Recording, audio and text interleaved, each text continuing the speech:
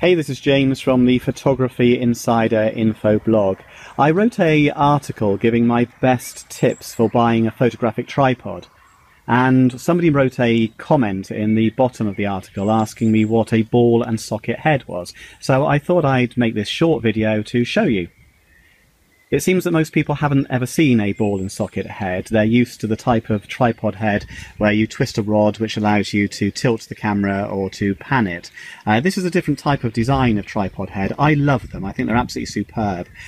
You've got this ball in a socket here. The camera screws to the top of this standard fitting, and it just allows you to make incredibly fine adjustments of your framing while you're taking photographs. You're not restricted to moving one way and then the other way, which you can be with pan and tilt heads. They're beautiful, beautiful tripods, or beautiful, beautiful heads, and I would really encourage you next time you're in a camera store to check them out, see whether you like them. I would thoroughly recommend them. They can be a little bit expensive for a good one, but try them out, see what you think. If you like this video, if you want to learn more about photography, then please click the red square that's on the screen now, which will help you subscribe to my YouTube channel.